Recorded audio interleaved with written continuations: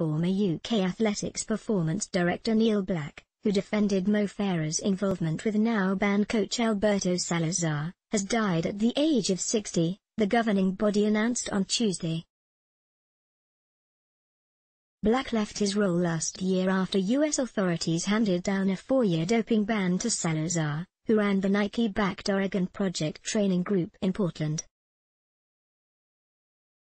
Salazar worked closely with British distance runner Farah, who won 4 Olympic gold medals on the track, 2 at London 2012 and 2 more at Rio 4 years later. A British athletics statement read, "British athletics is shocked and saddened to confirm the loss of our friend and former colleague Neil Blac, who passed away suddenly at the weekend.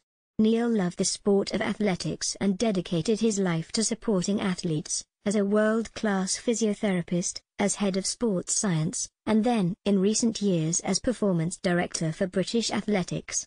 Advertisement. Blac was in charge when UK Athletics appointed Salazar, whom he once described as a genius, as a consultant to its endurance program in 2013. The United States anti-doping agency, USADA, began investigating Salazar in 2015, but UK Athletics reviewed his link with Farah at the time and concluded there was no reason to be concerned. There is no suggestion of wrongdoing from Blac or Farah, who also has 6 World Championship golds at 5,000 meters and 10,000 meters. Blac was a physiotherapist at UK Athletics before moving up the ranks to take the top job.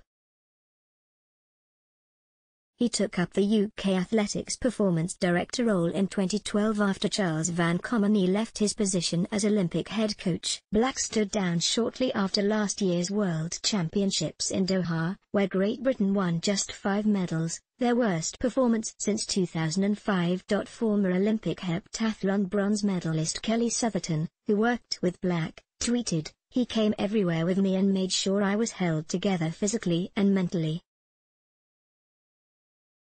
So many things I want to say. I'll miss you forever." Neil Blac.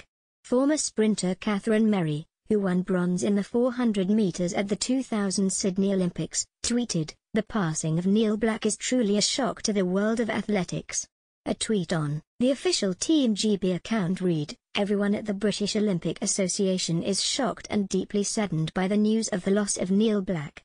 Our thoughts are with his family, friends and colleagues at this extremely difficult time."